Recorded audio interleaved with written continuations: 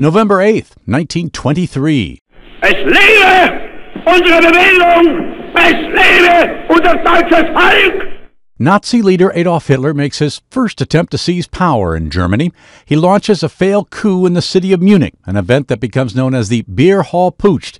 Hitler ultimately achieves his goal when he becomes Germany's dictator in the following decade. 1960. I don't believe in big government, but I believe in effective governmental action. Democrat John F. Kennedy wins the presidency, beating Republican Richard Nixon in a close finish. The senator from Massachusetts edges out the incumbent vice president by fewer than 120,000 votes. The election may have been a close one, but I think that there is general agreement by all of our citizens that a supreme national effort will be needed in the years ahead to move this country safely through the 1960s. 1966.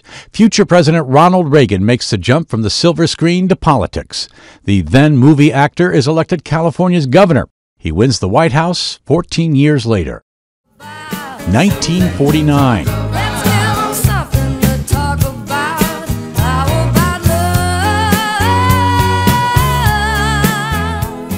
Bonnie Raitt, singer and songwriter, is born in Burbank, California.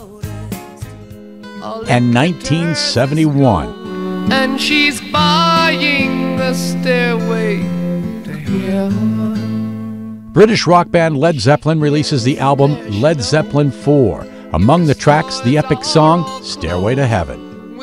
Today in History, November 8th. Tim McGuire, The Associated Press.